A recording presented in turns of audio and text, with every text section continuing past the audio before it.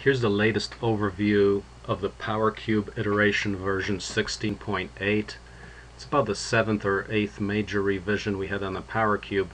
We decided here to go to two single 18 horsepower engines, which means we're going to use two hydraulic pumps and a common reservoir.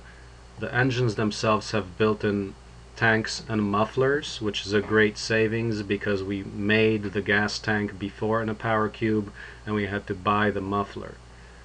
These engines are 18 horsepower, so one PowerCube is now 36 horsepower, which is quite convenient in terms of the amount of power. There's the hydraulic cooling fan, hydraulic reservoir, 9 gallons in the back, all off-shelf parts, meaning much easier to build and put together than before.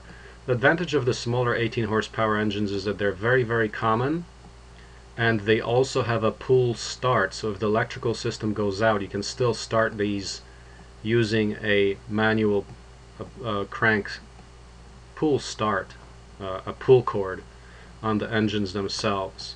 So one battery, one hydraulic reservoir, except two motors, and one control system for plumbing.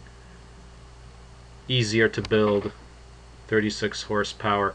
The biggest advantage here is that the engines themselves also are much less money. They cost about $300 for the engine, as opposed to the 27 horsepower engine, which cost about $900 when you included the gas tank and muffler. No, just the muffler to go with it, and the gas tank was still extra. It wasn't included in the $900.